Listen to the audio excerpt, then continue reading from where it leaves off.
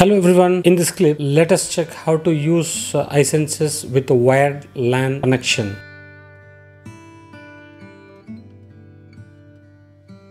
So in order to do that, go to menu, network settings, select the LAN.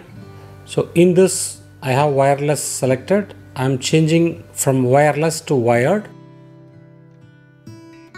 I am expected to use the machine with a cable connected on it. So click the TCP IP settings, IP4 settings, IP address settings, and here auto acquire is on. If you click check settings, so the current IP address and subnet mask will be shown. So this is my current IP address.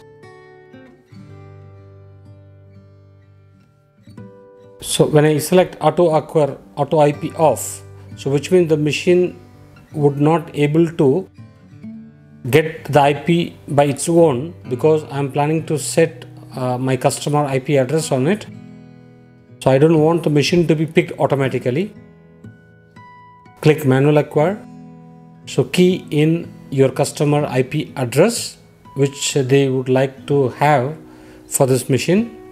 This IP address should be within their network range, and subnet mask also to be configured according to the network architecture.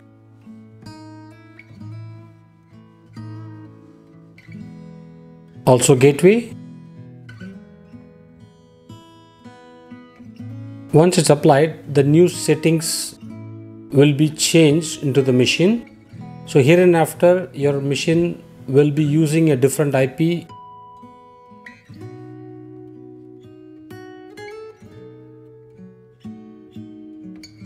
So hope you like this clip, and thanks for watching. See you soon with another interesting clip.